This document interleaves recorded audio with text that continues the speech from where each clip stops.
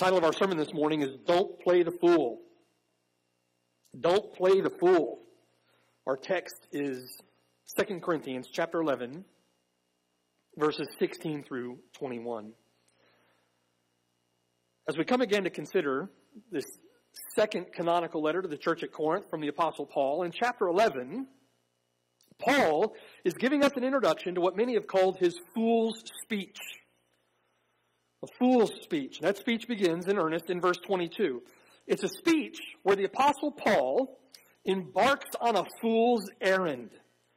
Paul is about to answer the fools in Corinth according to their own folly, and Paul is about to do something that he's very reluctant to do. He's about to boast in his own ministry.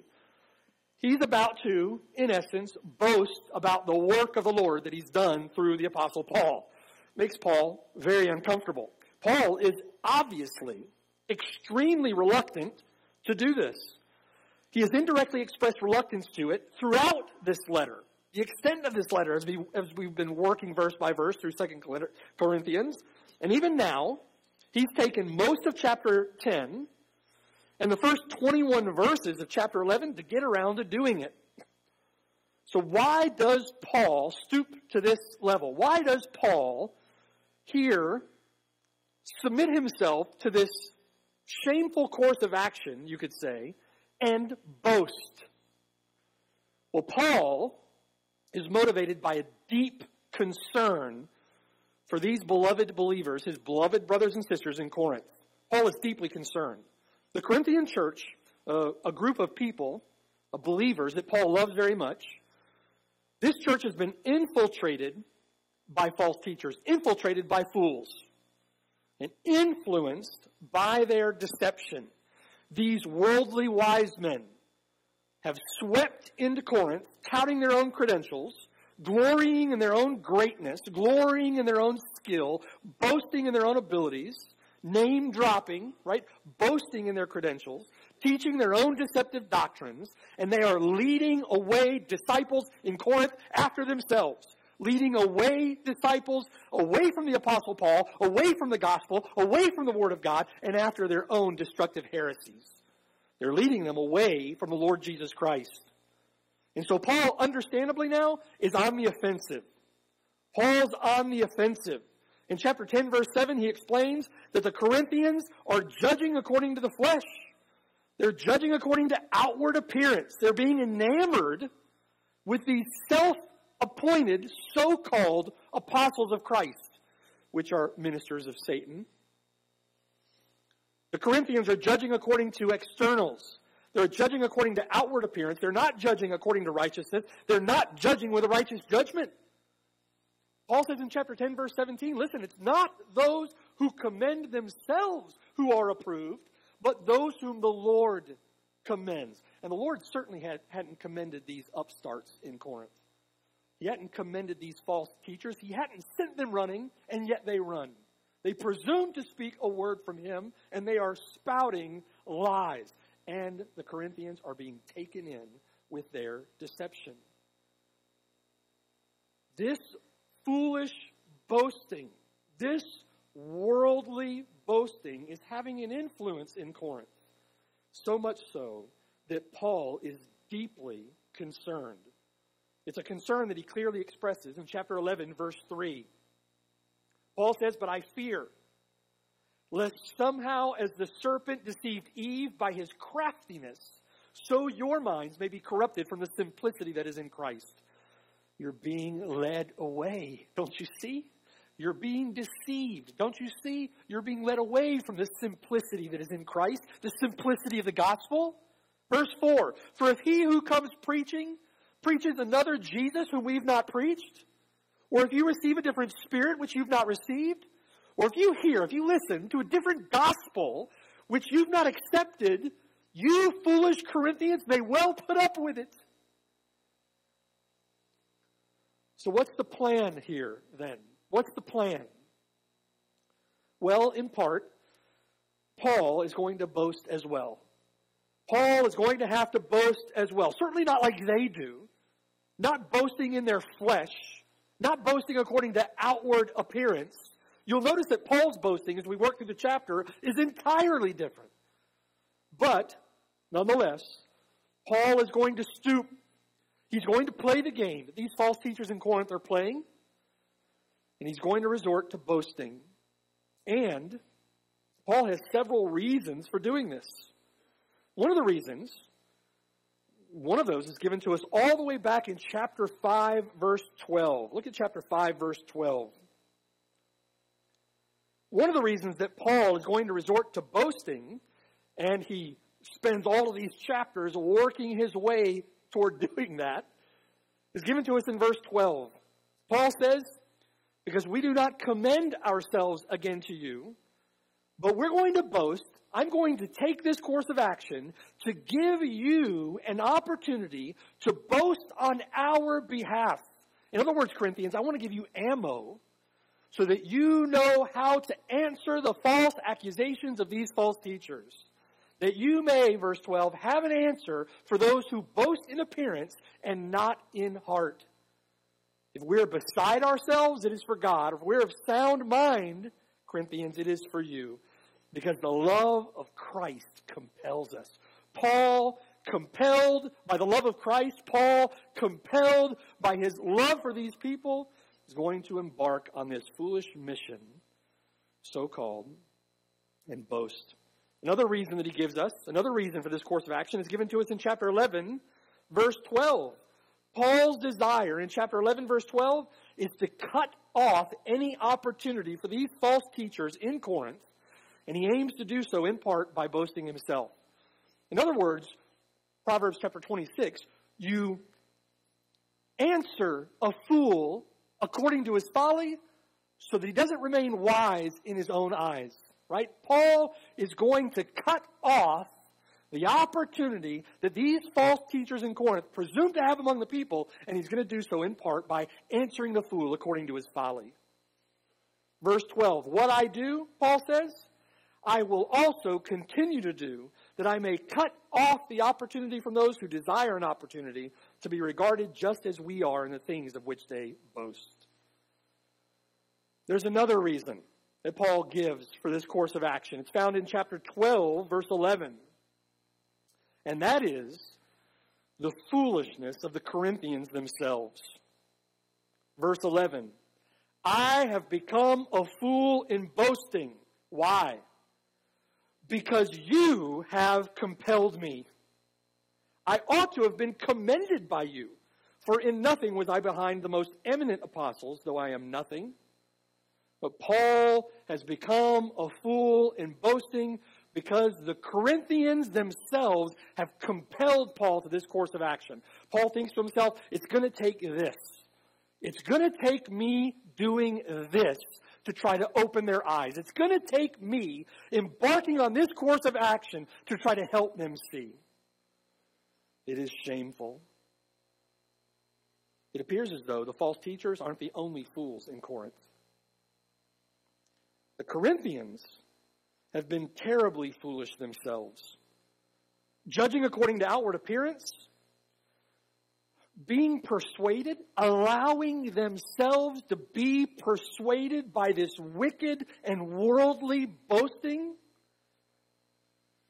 Many have failed in their responsibility to Paul to uphold the gospel that Paul is preaching. They have failed in their responsibility to the church to deal with wicked false teachers, to deal with sin in their midst. They have failed in their responsibility to the Lord Jesus Christ to uphold the gospel as a pillar and ground of truth. And now they have forced Paul's hand.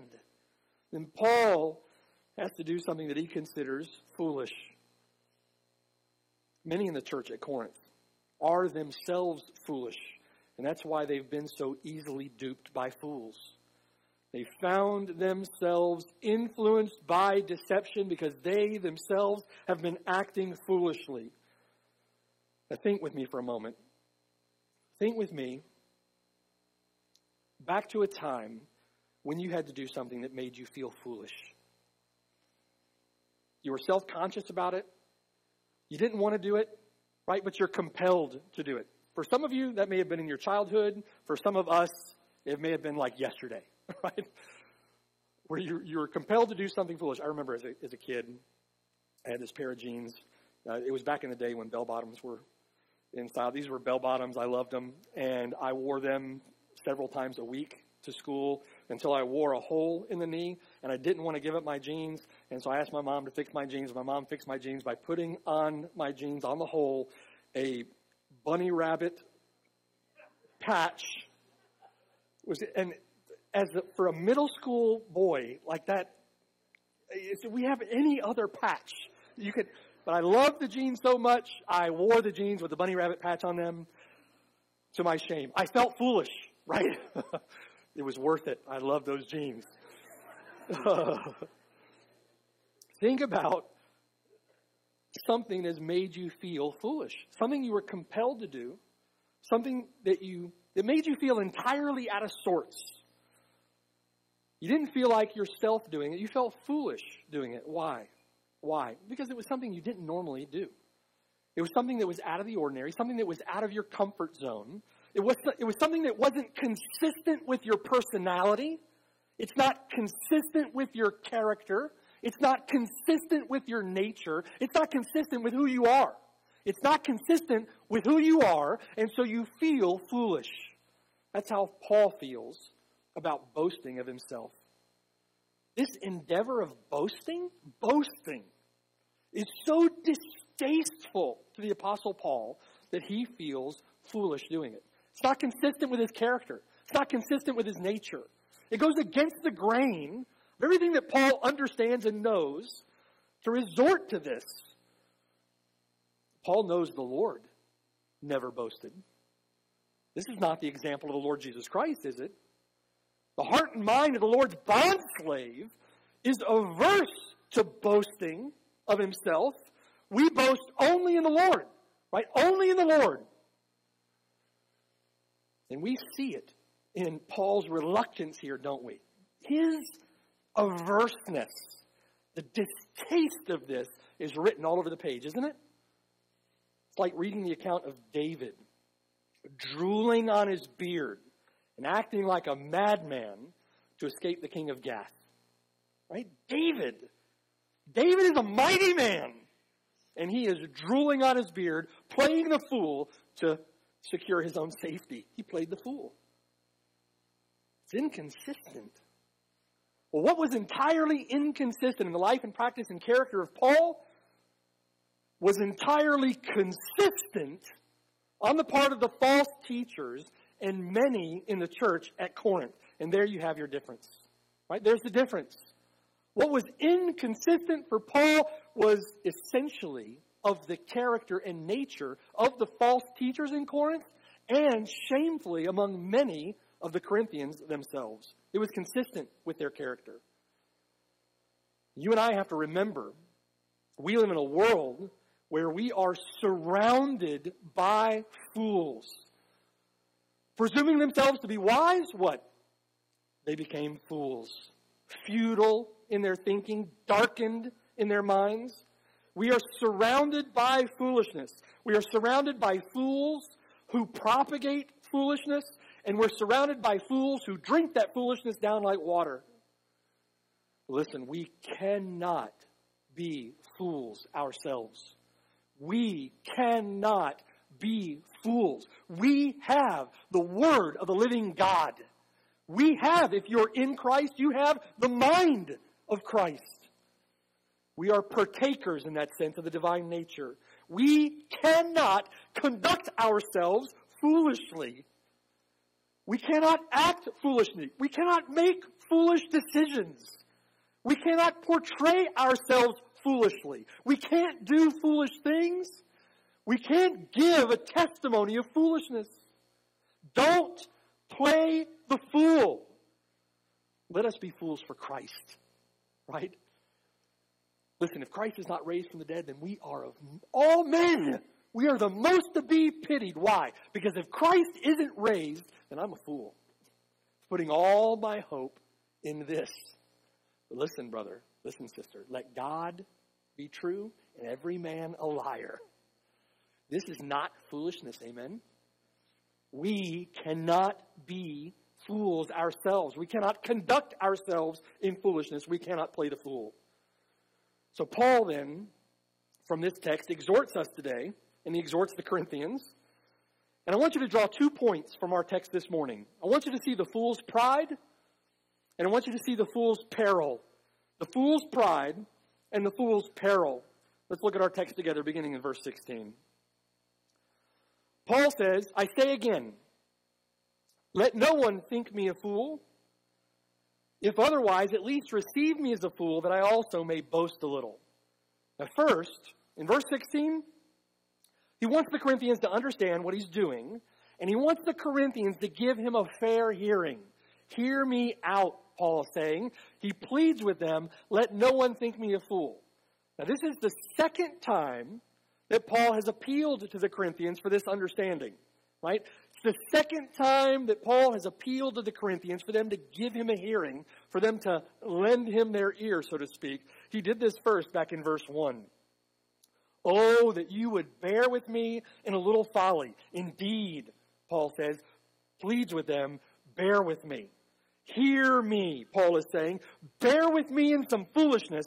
But listen, verse 16, don't think of me as a fool. I'm not a fool, even though I'm engaging in this little piece of foolishness here. Now, it's taken Paul 15 verses to get from verse 1 back around to this appeal, this second appeal in verse 16. And it's a point that shows how reluctant Paul is to actually do it. Paul's reluctant to do this. And he wants the Corinthians to think rightly about it as he enters into this argument, as he enters into this boasting. He says, I'm about to engage in some foolish boasting, but please don't consider me just another link in the chain. The chain of fools, right? The only time you'll ever hear a quote from Aretha Franklin in a sermon, I hope. Paul says, I'm doing it to make a point. Right? I'm boasting to make a point. This is not my general MO, not like it is for these false apostles. This is not how I generally operate, and you Corinthians, you should know that. However, verse 16, if you think I'm a fool, at least receive me as a fool, that I also may boast a little. The little word also is pretty key, right? If you consider me a fool for stooping to this level, if you think I'm a fool for boasting like one, at least hear me out. At least receive me as you have other fools in the chain. Do you see? That little word also is key. That I also may boast, that I may boast too, just like others have boasted. It's a passing reference to the false teachers who have been boasting. Right? It's a passing reference to the fact that the Corinthians have gladly received them. The Corinthians have been lending them an ear. The Corinthians haven't dealt with them. They've been hearing them out. Paul says, if you think me a fool, at least hear me out, just like you would one of them. Give me a hearing too. You've been listening to them. The least you could do is listen to me. Paul told them in 1 Corinthians chapter 9 that he had become all things to all men, that he might by all means save some. Remember that? Well, here, Paul is stooping to the level of a fool to win fools. He wants to persuade those in Corinth who are being influenced. So Paul goes back then to considering the fact that he is about to play the fool here. And he takes one step toward that in verse 16, and already with one step he feels compelled to offer more explanation. That's what we get in verse 17. More explanation. Listen, right, I'm about to boast. I'm about to enter in this foolishness of boasting. Before I do, remember, verse 17, that what I speak not according to the Lord, but as it were foolishly in this confidence of boasting. Paul's not comfortable with this. I think that's obvious, isn't it? It doesn't sit well. This is not in Paul's nature. It's inconsistent with his character. Boasting is obviously easy for false teachers. That's true in our day, isn't it? Boasting, easy for false teachers. That's all they do. They're windbags who boast of their own importance, boast of their own heresies. Easy for false teachers, but it's proving very difficult for the Apostle Paul.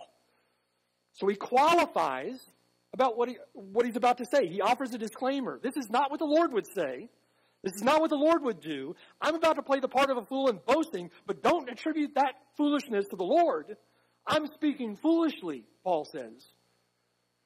Now, Paul, his motivation for doing this is to be careful, not to offload or attribute any of the shame that Paul feels for doing this and transfer any of that to the Lord himself.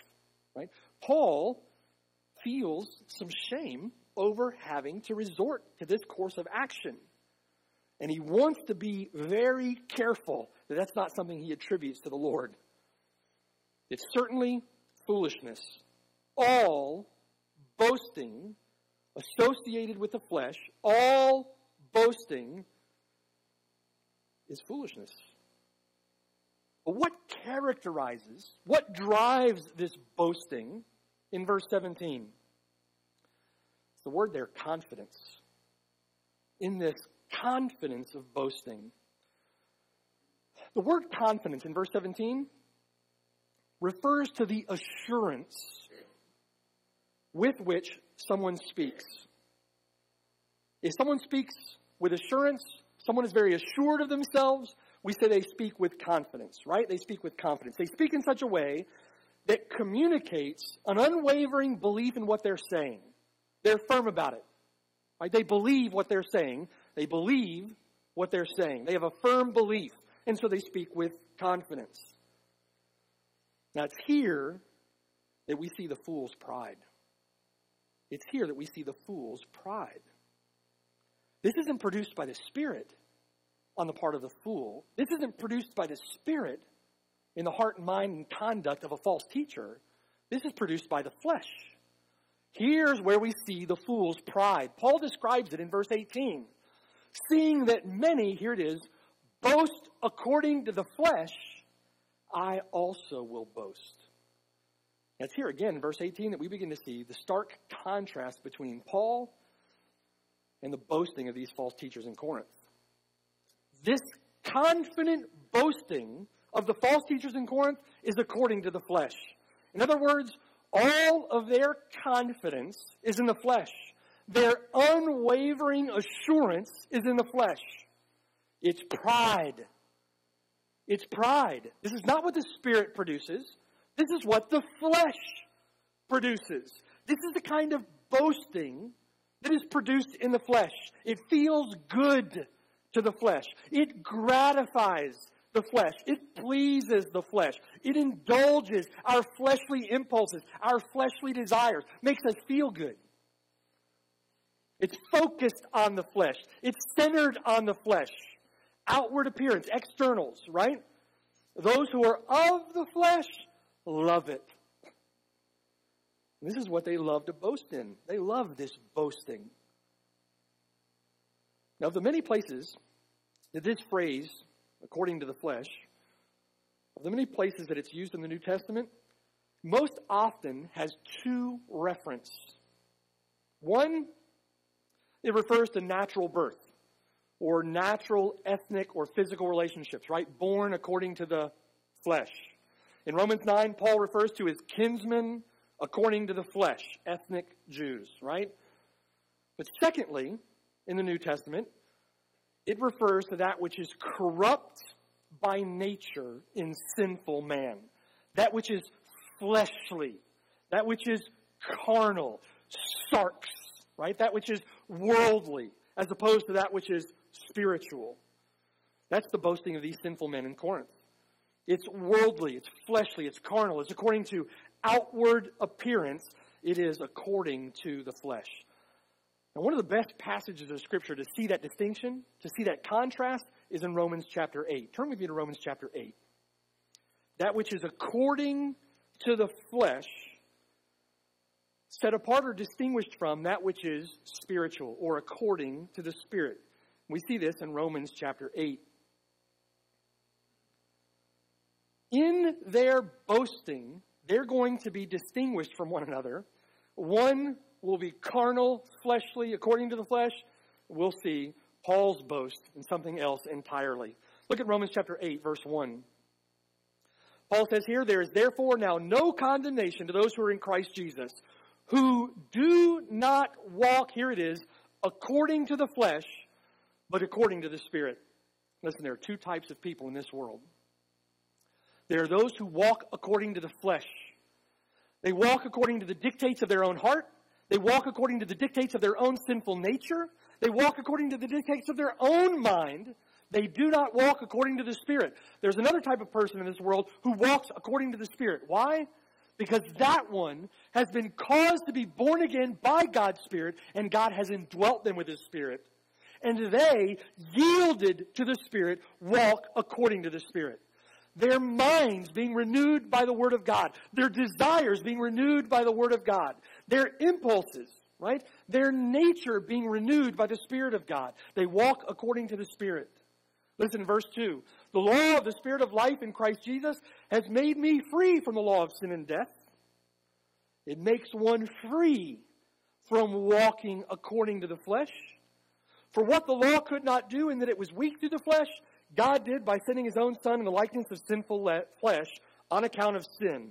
He condemned sin in the flesh, so that, verse 4, the righteous requirement of the law might be fulfilled in us who do not walk according to the flesh, but according to the Spirit. When you walk according to the Spirit, you fulfill the righteous requirements of the law. Do you see verse 4? For those who live according to the flesh, they set their minds on the things of the flesh. What will please the flesh? What will gratify the flesh? Right? What can I do to indulge my flesh?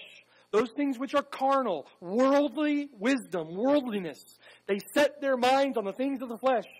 But those who live according to the Spirit, verse 5, they set their minds on the things of the Spirit. Their gaze is fixed upon eternal and unseen things in the heavens. Why? Because this life is a vapor, and our inheritance is in heaven with Christ. They walk according to the Spirit. 4, verse 6, to be carnally minded. Listen, to be entrenched in a mindset that is fleshly.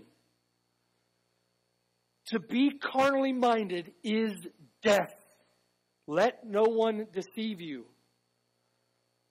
Carnal mindedness is death. That's why the carnal Christian is such a damning heresy. To be carnally minded is death, Paul says. But to be spiritually minded, to have your mind renewed, to have your heart and nature renewed, to be spiritually minded by the Spirit of God is life and peace. Because, verse 7, the carnal mind is enmity against God. God is opposed to the carnal mind. For it is not subject to the law of God, nor indeed can be. So then, those who are in the flesh, those who walk according to the flesh, cannot please God. But look at the contrast in verse 9. You are not in the flesh, but in the Spirit, if indeed the Spirit of God dwells in you. Those whom the Spirit of God indwells walk according to the Spirit. If anyone does not have the Spirit of Christ, he is not his. Verse 10, and if Christ is in you, the body is dead because of sin, but the Spirit is life because of righteousness. But if the Spirit of Him who raised Jesus from the dead dwells in you, and He who raised Christ from the dead will also give life to your mortal bodies through His Spirit who dwells in you. Therefore, brethren, we are debtors, not to the flesh, to live or to walk according to the flesh. For if you live according to the flesh, you will die. But if by the Spirit you put to death the deeds of the body, you will live. As many as are led by the Spirit of God, these are the sons of God. And Paul goes on and on. This contrast, right, between flesh and spirit is the very contrast that is causing so much discomfort for Paul in his boasting.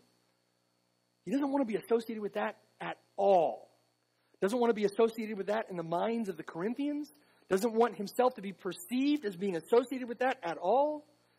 Hear me in this foolish boasting for a moment, but don't associate me with walking according to the flesh.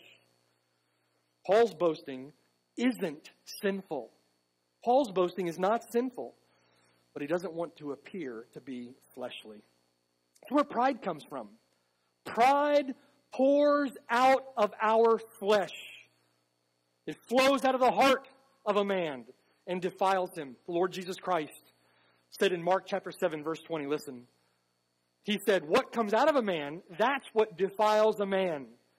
For from within, out of the heart of men, proceed evil thoughts, adulteries, fornications, murders, thefts, covetousness, wickedness, deceit, lewdness, an evil eye, blasphemy, and with this list of atrocities, pride and foolishness. All these evil things come from within, out of the heart of man, and defile a man. Listen, we must cast off foolish pride. Wherever you find it, pour contempt on it, as Paul does. Wherever you find it, cut it off.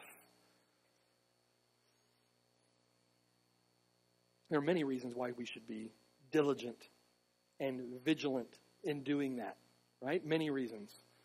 Let me give you just a couple. The first is this. It's because God hates it. God hates it. Why would anyone in their right mind want to be known by, characterized by, something that God hates? The only one who would presume to do that is a fool. Proverbs chapter 6, verse 16. There are 6 things which the Lord hates. Yes, 7 which are an abomination to him. And the list begins with proud or haughty eyes. Proverbs chapter 8, verse 13. The fear of the Lord is to hate evil. And what is the evil listed there? Pride and arrogance and the evil way and the perverted mouth. God says, I hate. God hates it. James says that God opposes the proud, but gives grace to the humble. Why would anyone want to be characterized or known by something that God Almighty is opposed to? Who would want to be opposed by the living God? Who but the fool would continue on a course that is opposed by God? His way is doomed. His way is doomed. He will fall. There's a way which seems right to a man, but that way which seems right to a man is the way to destruction, the way to death, is the way which leads to death. God Almighty opposes the proud. He stands against the proud. He regards the lowly. He regards the humble. He stands against the proud, the foolish, the arrogant. He stands against the haughty. He gives grace to the humble. Do you need grace? Then cast off your pride. Cast off foolishness. God opposes the proud, but gives grace to the humble. Do you see yourself as needy? As desperately needy? Because we are. Do you, at a guttural level, feel, sense that apart from Him you can do nothing? That apart from Him you can do nothing to please Him? Those who are well have no need of a physician. Those who are well don't go to the doctor. Those who are sick need a physician. Humility is right and true to the degree that you are humble. In other words, humility is the right understanding. It's a right apprehension of who we are as creatures. who we are as people, who we are as being subject to God, our Creator, who is perfect, holy, and just. Right? Humility, a humble understanding, an apprehension of our condition, our true condition before Him, is an apprehension of things as they really are. It's an apprehension of truth as it really is. And everything that you need and everything that you have comes from Him. I'm taken by, right, you read in the Old Testament, the rain comes, and it's not just, oh, it's raining today. No, God sent the rain. It's sunny outside, God gave us a sunny day, right? The harvest yields a produce, God blessed us with a harvest. The harvest doesn't yield a produce, God didn't bless us with a harvest. Right? Humility is a right apprehension of things as they really are. We are destitute apart from Him. We are desperately needy. And He is the one who provides all that we need. Everything that we have comes from Him. Everything that you're going to have comes from His hand. So why do you fret? And why do you worry? And why do you scurry about as if it's entirely up to you? It's not. Be faithful, brother. Be faithful, sister. Be faith-filled and go to the Lord. The Lord is the one who provides all that we need. Now, the Corinthians have been suffering under the consequences of their own foolish pride for quite a while at this point. As we get to 2 Corinthians chapter 11, we see a picture of that back in 1 Corinthians. Turn back to 1 Corinthians chapter 4. 1 Corinthians chapter 4. This foolish pride, this self-willed, self-reliant confidence isn't new to those at Corinth. We find it addressed here in 1 Corinthians chapter 4, beginning in verse 6. Now listen, as we get into this text, the Corinthians are making fleshly, carnal, prideful, foolish judgments about those men who are serving in the church. They're playing the fool. They're making judgments just like they are in 2 Corinthians chapter 10. Back in 1 Corinthians chapter 4, they're making judgments according to the outward appearance. They're making judgments according to externals. I like his preaching. I don't like his preaching. Right? I relate to him. He's got a great personality. Yeah, I don't like him so much. Foolishness. Foolishness. In their pride. Can you see how that's divisive? And that's what they're doing. They're creating factions in the church. I'm of Apollos. I'm of Paul. I'm of Christ. Right? They're being divisive. They're causing factions in the church. Paul tells them in verse 1, listen, this is the way that you evaluate a man of God. Faithfulness. Faithfulness to the Word of God. Faithfulness in his ministry. Faithfulness. Paul says, listen, it's a very small thing that I should be judged by you. Then he says this in verse 6.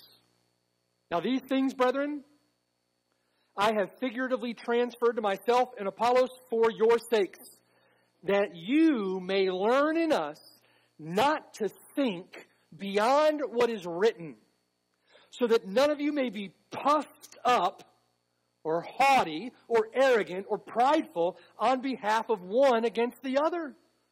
Your prideful foolishness in Corinth is creating factions and divisions. You should not think beyond what is written in the Word of God. Don't play the fool. And then he asks them in verse 7, who makes you differ from another? Who makes you different from another? And what do you have that you did not receive? Now, if you did indeed receive it, then why in the world do you boast as if you had not received it? Foolish boasting. Let me ask you, what good thing do we possess that isn't a gift from God? What good thing? If it's a gift, then why would you or I be puffed up about it? It's a gift from God. What right do you or I have to boast in those things? You boast puffed up as if it's your doing. That's what boasting, prideful boasting is. Putting all your confidence in your flesh, putting all your confidence in that thing which you've been given, rather than keeping your confidence in the one who gave it to you. Right? And then in that, the Corinthians making themselves out to be somehow better than their brother. Foolish pride is little more than self-confidence rather than confidence in God. Foolish pride is self-reliance. Don't boast. You got to remember that that which has been graciously given can just as easily be taken away. Don't boast. Pride, if you think about it in that sense, pride is lying about God. This is mine. I have the power within my own hands, within my own ability to make wealth. All this I've done by the sweat of my own back. It's lying about God. It's lying about others. It's lying about yourself. It's not things as they really are. You are desperately needy. Poor, miserable, blind, naked. Pride, do you see, blinds. It blinds us to the truth. Blinds us to things as they really are. Paul says to them in verse 8, he says, you're already full. You are already rich. That's his sarcasm. You've reigned as kings without us. They're prideful, right? And indeed, I could wish you did reign, that we also might reign with you. But look at the contrast between their foolish and prideful boast and then Paul's boast, beginning in verse 9. For I think that God has displayed us, the apostles, last. Here's Paul's boast. We are as men condemned to death. We have been made a spectacle to the world, both to angels and to men.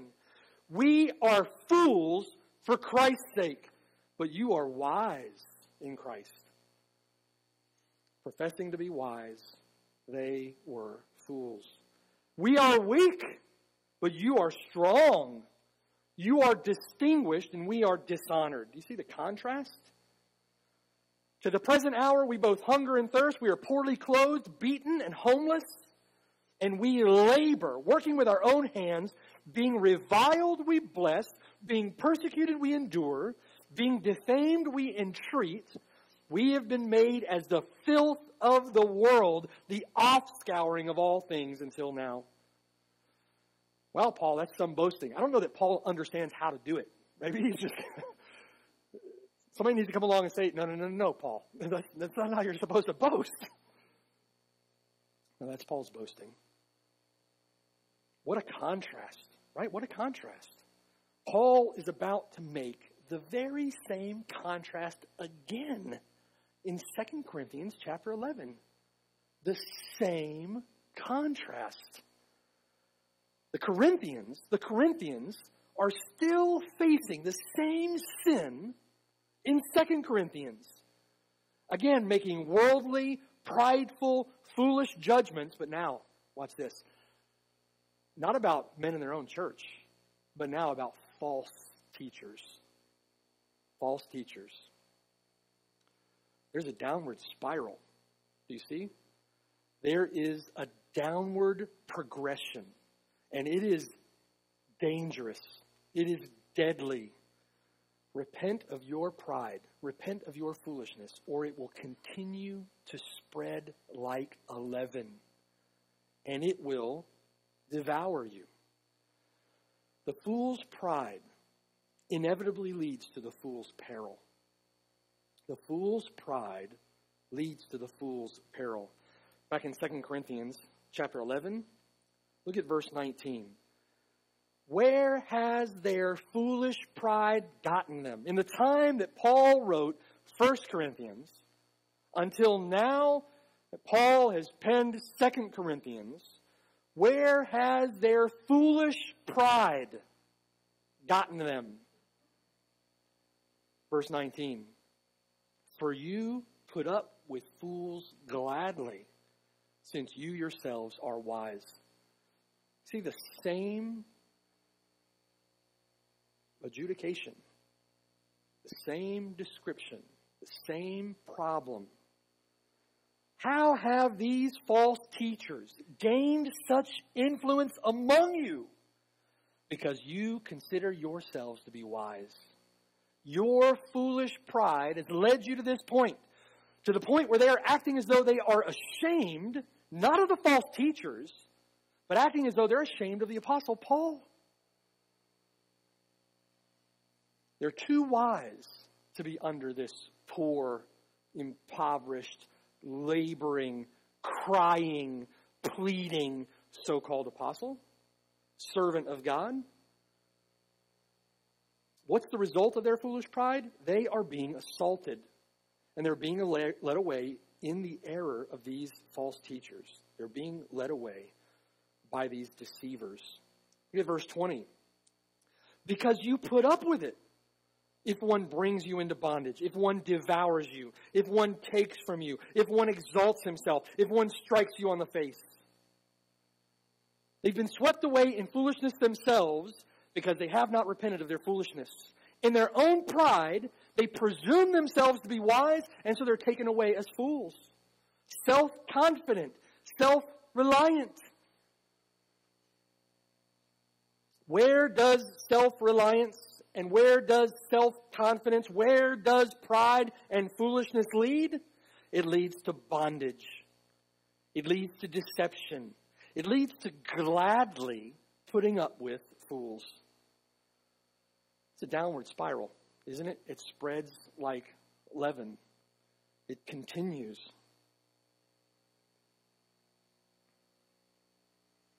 They've gladly put up with it when someone has kata dulao, brought them into bondage, enslaved them.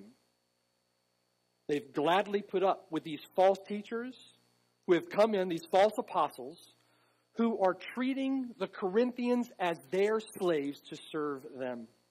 They're not there to serve the Corinthians. They're there so that the Corinthians can serve them. And through their heresy, they have brought them into bondage. They've enslaved them to serve themselves. That should be like absurdly obvious in our day. But it's amazing how the gullible, those who are foolish, follow fools in their folly. Isn't it? We'd like to pass the plate a fourth time today because I really need a Learjet. Why do I need a Learjet? Because I've got to do ministry. It's like foolish for me to even bring up that example. It's so ridiculous. Listen, there are a lot of examples that hit a lot closer to home, right, than those. It is absurd foolishness. They have gladly put up with it as these false teachers have exploited them. Exploited them. If someone devours you, this is what the word means. It speaks of, or it's a reference to, these false teachers exploiting the Corinthians for personal gain. They're out for their money, right? They're out for their money. They want the Corinthians to support them, to pay them. And so it speaks of consuming their financial resources, devouring their financial resources. These false apostles are parasites, and they're living at the Corinthians' expense. Do you see? They've gladly put up with it as someone has literally taken. If one takes. Lambano. The word denotes bringing someone under your sway by craftiness, by deceit. Not just under their power, not just under their influence, but taking them in. Do you see? By ensnaring them. They have been ensnared by these false teachers. They have gladly put up with it as someone has exalted himself. Here, speaking of specifically, exalting themselves over the Corinthians as more important. Never mind biblical teaching that we should esteem one another more highly than ourselves, these false teachers are esteeming themselves as more highly than them. And the Corinthians are awed by it. Even to the point, verse 20, they've gladly put up with someone striking them on the face. I believe that's a metaphor for insulting them. Insulting them. Insults. My, how far they have come.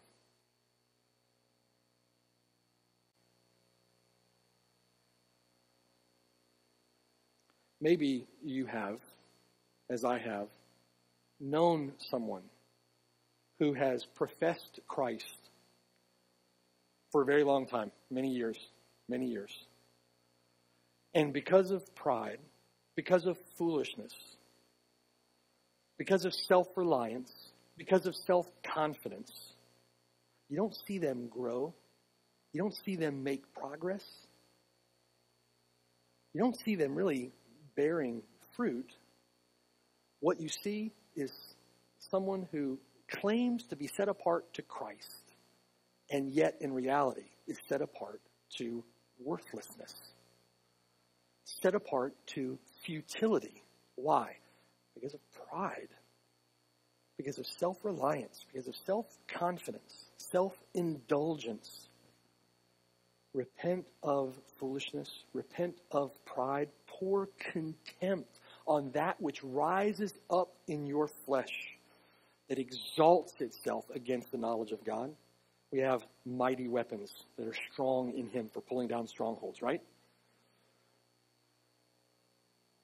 The difficulty that Paul is having now in Corinth is the difficulty of correcting them for their foolishness, correcting them for their pride. It's gotten to the point now in 2 Corinthians, Paul is dealing with the very same issue again, and he's having to resort now to boasting in order to correct them. And Paul's having difficulty. Proverbs chapter 12, verse 15. The way of a fool is right in his own eyes, but he who heeds counsel is what? Is wise.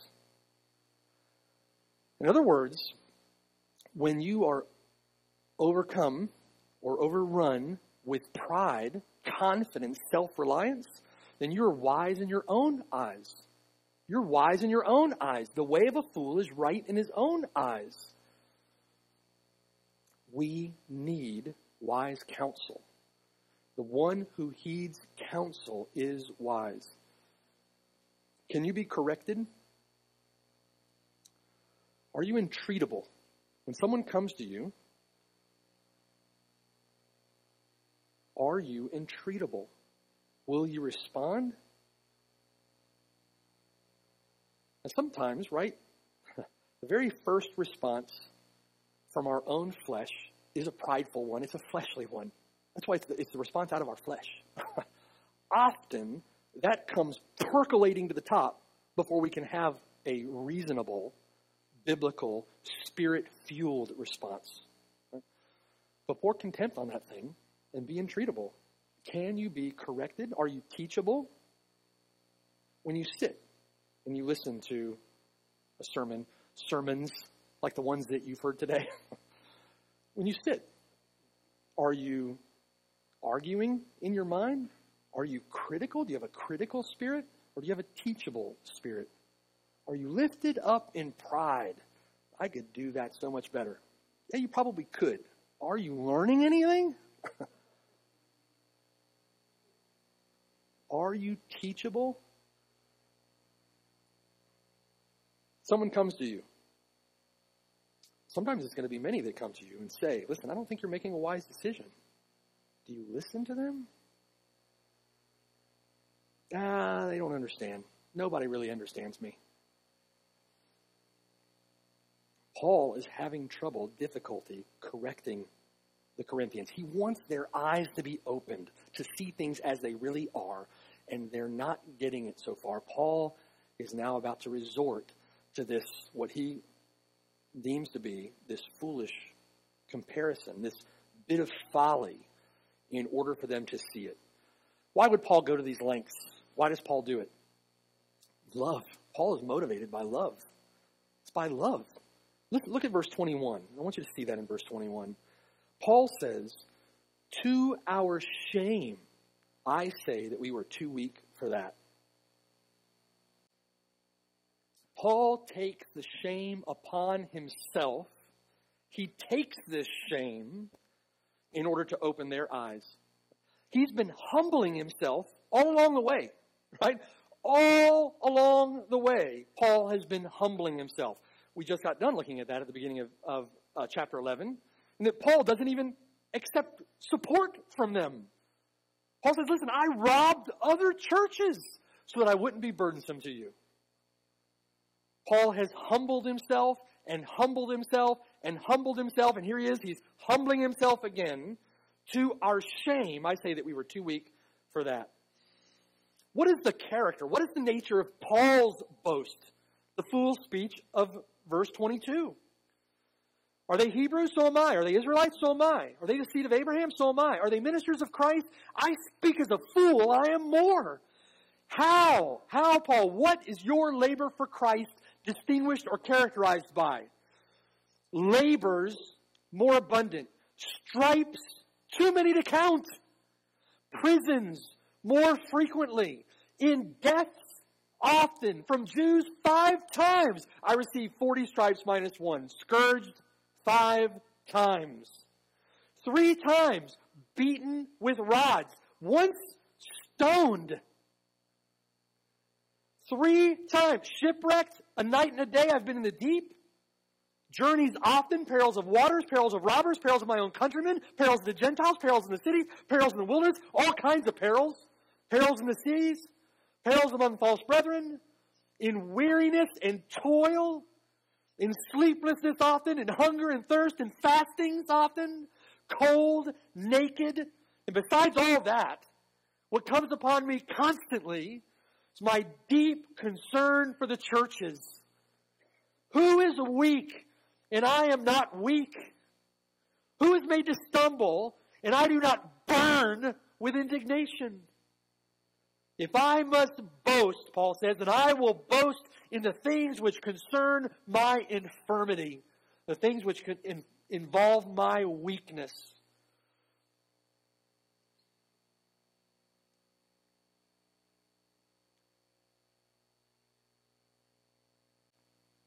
Paul's boast is of an entirely different character. Do you see? And it's out of love. Why would anyone endure such hardship? Listen, if it's not love, if it's not for the Lord Jesus Christ, then we should all go home, eat, drink, and be merry. For tomorrow we die. We are of all men most to be pitied. We are fools. What would motivate such love? What would motivate such endurance? What would motivate such perseverance? It's the Lord Jesus Christ. The forgiveness that we have in Him, our eternal destiny. Souls are at stake. And Paul humbles himself in love. The prideful fool, being puffed up with pride, will, as Paul says, fall into the same condemnation as the devil. If you leave here thinking to yourself, I got this. Doing just fine so far, which is a bold-faced lie outside of Lord Jesus Christ. I'm going to continue to do fine after I leave here today, and you continue in your sin, you continue in your self-confidence, you continue in your pride, you continue in your foolishness. If you continue on that course, and when you die, which could be this afternoon, in the next hour, in the next day, the next week, the next month, the next year, if you continue along that course, you will incur, suffer, be bound for the same condemnation as the devil. The prideful fool, being puffed up with pride, will fall into the same condemnation as the devil. You can see the downward spiral in Corinth, can't you? Turn around. Don't play the fool. Pour contempt on your pride. Humble yourself. A fool's pride inevitably leads to the fool's peril. All praise, honor, and glory to the one who gives much grace to the humble. Amen. Let's pray. As we go before the Lord in prayer, pray silently. Ask the Lord to reveal to you by His Spirit through His Word any prideful way in you. Lord, how have I played the fool? How have I been foolish? Please, Lord, humble me. Help me, Lord, to see and to repent of my pride. And when you are done praying, you are dismissed. Let's pray together.